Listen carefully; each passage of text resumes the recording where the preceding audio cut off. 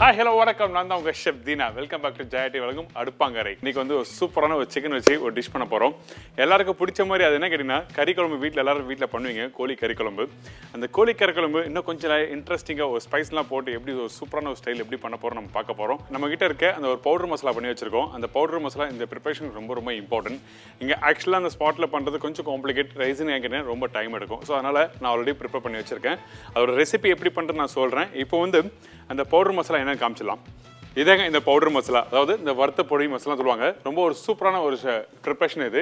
இந்த preparation compulsory வந்து இந்த பவுடர் மசாலா வச்சு தான் பண்ண முடியும். அதாவது எதுக்காக வந்து நான் ரொம்ப டைம் எடுக்க சொல்றேன்னா, இந்த தேங்காய் இருக்குது பார்த்தீங்களா, இந்த தேங்காய் வந்து கொஞ்சம் லைட்டாக வறுத்து அதை ஆற விட்டு கொஞ்சம் லைட்டாக பவுடர் பண்ணும்போது டைம் எடுக்கும். ஸோ அதனால தான் சொல்கிறேன்.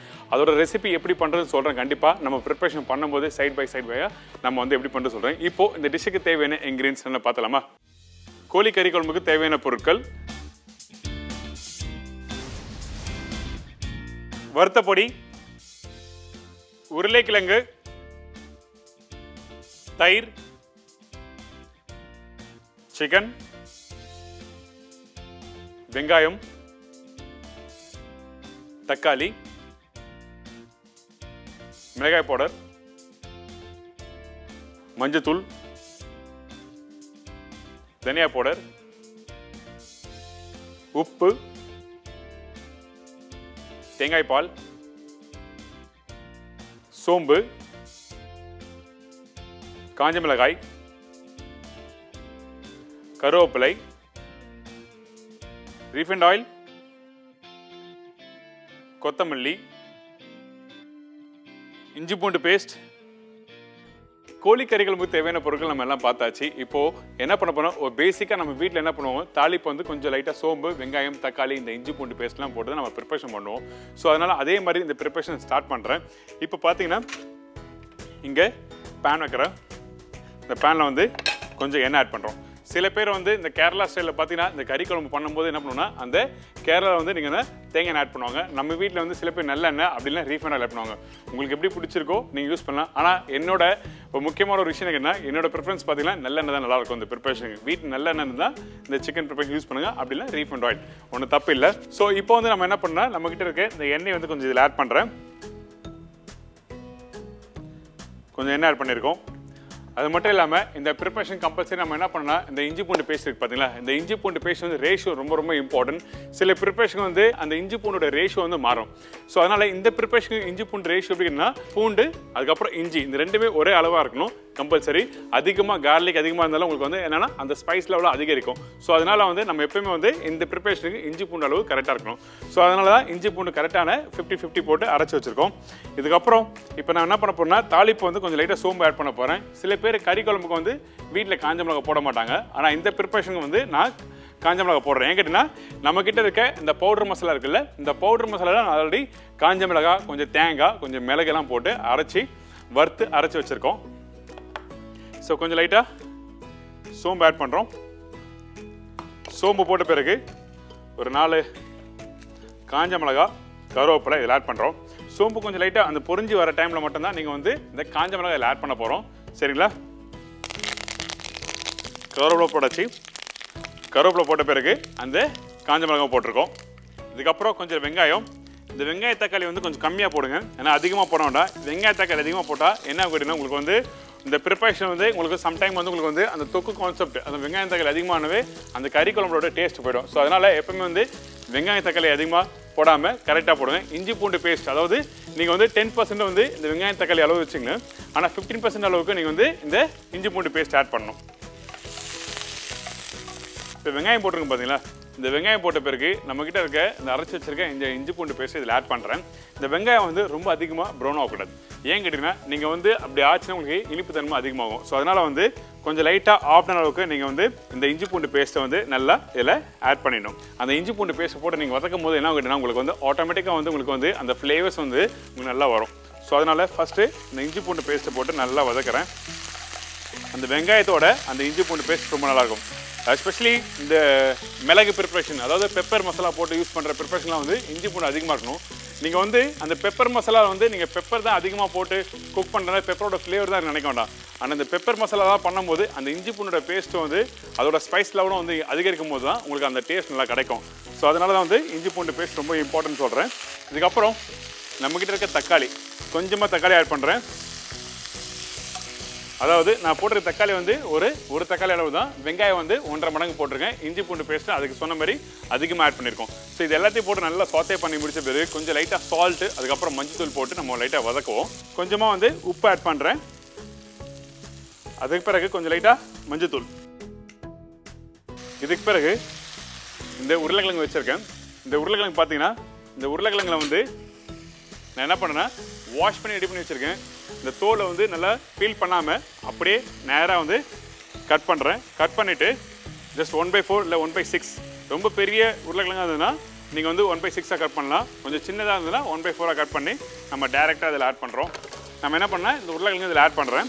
ஆட் பண்ண பிறகு கொஞ்சம் தண்ணியாக ஆட் பண்ணுறேன். ஏங்கிட்டீங்கன்னா அந்த உருளைக்கிழங்கு வந்து அந்த உப்பு வந்து கொஞ்சம் சேரும் போது உங்களுக்கு வந்து நல்லாயிருக்கும்.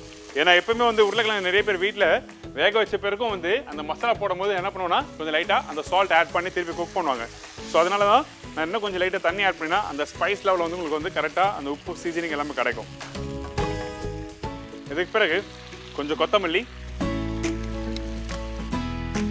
மிளகாய் பவுடர் வந்து 1/2 ஸ்பூன் அளவு இதில் ஆட் பண்ணுறேன். தனியா பவுடர் 1 ஸ்பூன் அளவு.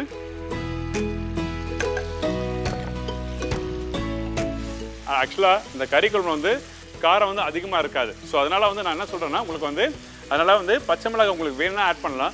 அப்படி ரொம்ப காரம் அதிகமாக வேணும்னா உங்களுக்கு வந்து நீங்கள் பவுடர் மசாலா அவாய்ட் பண்ணணும். ஏன் கேட்டிங்கன்னா அந்த taste of preparation and texture எல்லாமே மாறிடும். ஸோ அதனால தான் எப்பவுமே பவுடர் மசாலா அதிகமாக போட மாட்டாங்க. இப்போ அந்த வெங்காயம் தக்காளி ரெடி ஆகிடுச்சு. இப்போ நம்மகிட்ட இருக்க இந்த சிக்கன் வந்து சும்மா லைட்டாக ஸ்லைஸ் பண்ணிவிட்டு ஒரு 2-3 ஸ்லைஸ் பண்ணிவிட்டு, ஏன்னா பெரிய பீஸாக போடுறேன். வீட்டில் நம்ம வந்து சின்ன சின்ன பீசஸை போடுவோம். ஸோ அதனால் நம்ம என்ன பண்ணுவோம்னா அந்த சின்ன சின்ன பீசஸ் போடும்போது அழகாக அந்த மசாலா வந்து இறங்கிடும். ஸோ கொஞ்சம் பெரிய பீஸாக போடும்போது அந்த சிக்கனில் வந்து அந்த சீசனிங் ப்ராப்பராக இறங்கணும். அதனால தான் வந்து நம்ம என்ன பண்ணுறோன்னா இதில் வந்து கொஞ்சம் லைட்டாக ஸ்லைஸ் பண்ணி போட்டிருக்கேன்.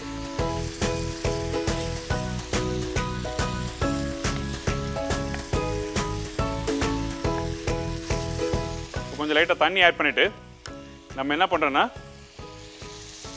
தண்ணி ஆட் பண்ணி முடிச்ச பிறகு இந்த சிக்கன் கொஞ்சம் லைட்டாக வெந்து வர டைமில் நம்ம ரெடி பண்ணி வச்சுருக்க அந்த பவுடர் மசாலா இதில் ஆட் பண்ணுறேன். ஸோ அந்த பவுடர் மசாலா ஆட் பண்ணும்போது உங்களுக்கு என்ன பண்ணுன்னா உங்களுக்கு வந்து அது இன்னும் கொஞ்சம் அந்த ஸ்பைஸ் லெவலை வந்து இன்க்ரீஸ் பண்ணும். க்ளோஸ் பண்ணுறதுக்கு முன்னாடி கொஞ்சம் லைட்டாக கருவேப்பிலை, கொத்தமல்லி. ஓகே, இப்போ இந்த சிக்கன் நல்லா வெந்து வர டைமில் நம்ம வந்து தேங்காய் பால் ஆட் பண்ண போகிறோம். அதுக்கு பிறகு வந்து இந்த பவுடர் மசாலா.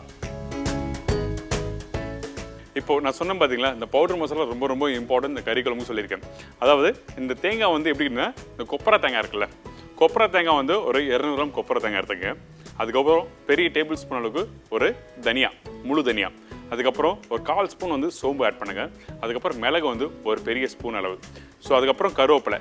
இது எல்லாத்தையும் ஒன்றா போட்டு ஸ்லோ ஃப்ளேமில் நல்லா வறுத்துருங்க. வறுத்து முடித்த பிறகு நம்ம என்ன பண்ணுறோன்னா கொஞ்சம் ஆற விடுங்க. ஆற விட்ட பிறகு நம்ம மிக்சியில் போட்டு நல்லா பவுடர் அரைச்சிருங்க. நல்லா ஆறின பிறகு பண்ணுங்கள், அப்போ நல்லாயிருக்கும். இந்த பவுடர் இன்கேஸ் உங்களுக்கு வந்து அதிகமாகிடுச்சு, திருப்பி நீங்கள் ரீயூஸ் பண்ணணும், இந்த ப்ரிப்ரேஷனுக்கு வந்து 1 ஸ்பூன் தான் போட போகிறோம் அப்படின்னு நினச்சிங்கன்னா அந்த டைமில் நம்ம என்ன பண்ணால் ஒரு பிளாஸ்டிக் டப்பா எடுத்துக்கங்க வீட்டில். அந்த பிளாஸ்டிக் டப்பா நல்லா க்ளீன் பண்ணிவிட்டு ஒரு பேப்பரை வச்சு தொடச்சிருங்க. தொடச்சி முடிச்ச பிறகு இந்த பவுடர் மசாலா ஒரு ட்ராப் வந்து தேங்காய் எண்ணெய் ஆட் பண்ணணும். தேங்காய் எண்ணெய் ஆட் பண்ண பிறகு கையில் எடுத்து நம்ம என்ன பண்ணோம் நல்லா மிக்ஸ் பண்ணுங்கள். நல்லா மிக்ஸ் பண்ணிவிட்டு அதுக்கப்புறம் அந்த பிளாஸ்டிக் டப்பாவில் போட்டு க்ளோஸ் பண்ணி வச்சிங்கன்னா அதோட ஃப்ளேவர்ஸ் அப்படியே இருக்கும். ஒரு 1 வீக் இல்லை 10 டேஸ் கூட வச்சு யூஸ் பண்ணலாம்.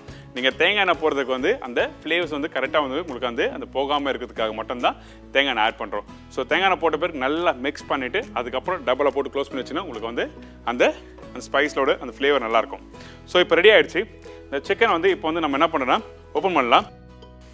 இப்போ அந்த சிக்கன் ஒரு 60% அளவுக்கு ரெடி ஆகிடுச்சு. இப்போ நம்ம என்ன பண்ண போகிறோம்னா இந்த தேங்காய் பால் இதில் ஆட் பண்ணுறேன். இந்த தேங்காய் பால் வந்து நான் வெறும் தேங்காய் பேஸ்ட் ஆட் பண்ணல. இதில் தேங்காய் பேஸ்ட் போட்டிங்கன்னா உங்களுக்கு குருமா கான்செப்ட் ஆகிடும். ஸோ அதனால் வந்து நம்ம என்ன பண்ணோம் தேங்காய் பால் நல்லா தேங்காவை நல்லா அரைச்சிட்டு அதுக்கப்புறம் அந்த பால் மட்டும் எடுத்து போட்டிருக்கேன். நீங்கள் வந்து சில பேர் வந்து கொஞ்சம் திக்னஸ் வேணும் அப்படின்னு நினச்சிங்கன்னா அந்த டைமில் வந்து ஒரு 10% வந்து அந்த தேங்காய் அரைச்சி அந்த திப்பி இதில் ஆட் பண்ணலாம். மீதி 90% தேங்காய் பால் மட்டும் போடுங்க. தேங்காய் பால் ஆட் பண்ணியிருக்கோம். தேங்காய் பால் ஆட் பண்ண பிறகு என்ன உங்களுக்கு வந்து நம்ம ஆல்ரெடி வந்து ரெகுலரான வீட்டில் யூஸ் பண்ணுற அந்த மிளகாத்தூள் தனியாத்தூள் சில்லி பவுடர்லாம் போட்டிருக்கோம்ல. ஸோ இந்த மிளகாத்தூள் தனியாத்தூள் அந்த தேங்காய் பால் சேர்த்து குக் பண்ணுவோம், அந்த ஸ்பைஸ் லெவல் இன்க்ரீஸ் பண்ணுவோம். அதுக்கு பிறகு தான் நம்ம இதை ஆட் பண்ண போகிறோம். இந்த உருளைக்கிழங்கு பதிலாக வந்து நான் வந்து வேறு என்ன மாதிரி வெஜிடபிள்ஸ்லாம் போடலாம்னு நினச்சிங்கன்னா இந்த முருங்கைக்காய் போடலாம், அவரைக்காய். அவரைக்காய் பார்த்தீங்கன்னா எங்கள் ஊர் சைட்லாம் பார்த்தீங்கன்னா எங்கள் கிராமத்தில், அதாவது திருவண்ணாமலை சைடில் பார்த்தீங்கன்னா அவரைக்காய் ஆட் பண்ணுவாங்க. ஸோ இந்த மாதிரி வெஜிடபிள்ஸ்லாம் போட்டு நீங்கள் குக் பண்ணலாம். அதுக்கு போல் கத்திரிக்காய் போடலாம், வந்து கத்திரிக்காய்லாம் இதுக்கு நல்லா சூட்டபுளாக வருது. அவரைக்காய் போடலாம், உருளைக்கிழங்கு போடலாம், உருளைக்கிழங்கு அப்படின்னா முருங்கைக்காய். இந்த அவரைக்காய் போடும்போது என்ன பண்ணுவோம்னா இந்த கிரேவியை வந்து என்ன பண்ணுவோம், திக் கிரேவி ஆக்கிடுவாங்க. ஏன்னா அவரைக்காய் எப்பவுமே வந்து கொஞ்சம் காரம் லெவல் கொஞ்சம் அதிகமாக இருக்கணும். அதே டைமில் அந்த தேங்காய் பேஸ்ட் சிக்கனோட குக் பண்ணுவோம் கொஞ்சம் திக்காக இருந்ததுன்னா நல்லாயிருக்கும். ஸோ அவரைக்காய் போடும்போது மட்டும் அப்படி லைட்டாக திக் பண்ணும். இந்த முருங்கைக்காய் இல்லை இந்த உருளைக்கிழங்கு போடும்போது கொஞ்சம் செமி கிரேவியாக இருந்தால் தான் நம்ம சாப்பிட்றதுக்கு நல்லாயிருக்கும்.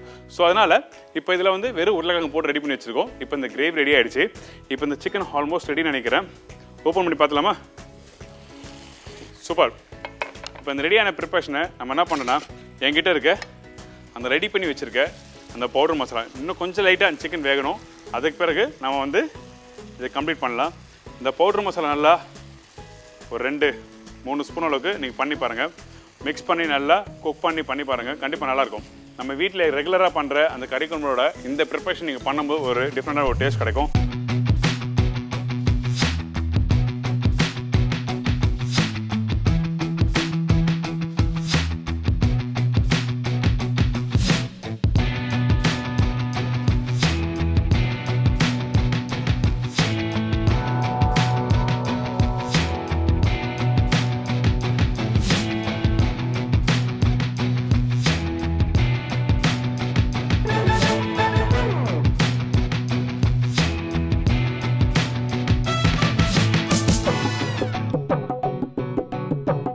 இப்போ இந்த கோழி கறி குழம்பு ரெடி ஆயிடுச்சு. ஒரு சூப்பரான ஒரு ஃபேண்டாஸ்டிக்கான கோழி கறி குழம்பு. அந்த உருளைக்கிழங்கு, அந்த சிக்கன், அதுக்கப்புறம் அந்த நம்ம வறுத்து போட்டிருக்க அந்த பொடி மசாலா பார்க்கும்போது அந்த ஃப்ளேவர் சூப்பராக. கண்டிப்பாக நீங்கள் வீட்டில் பண்ணும்போது இதே மாதிரி சுவை உங்களுக்கு கண்டிப்பாக கிடைக்கும். ஒரு கான்ஃபிடென்ட் சொல்கிறேன். ஏன்னா நம்ம எப்பவுமே கறி குழம்பு பண்ணும்போது தேங்காய் அரைச்சி மட்டும் ஊற்றுவாங்க.